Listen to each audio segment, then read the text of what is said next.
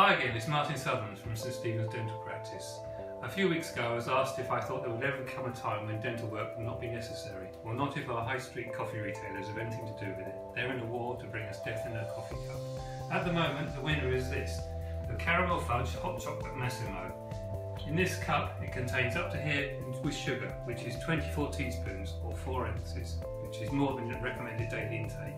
It contains this much fat, which is 1/5 of the daily recommended intake, and 661 calories, which is 1/3 of a woman's recommended intake and 1/4 of a man's.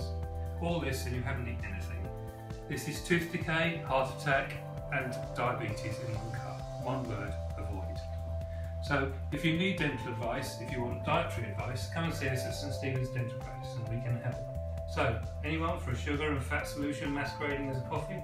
Thought not. So that's me, Martin Southon, Principal of the team at St Stephen's Dental Practice in Canterbury.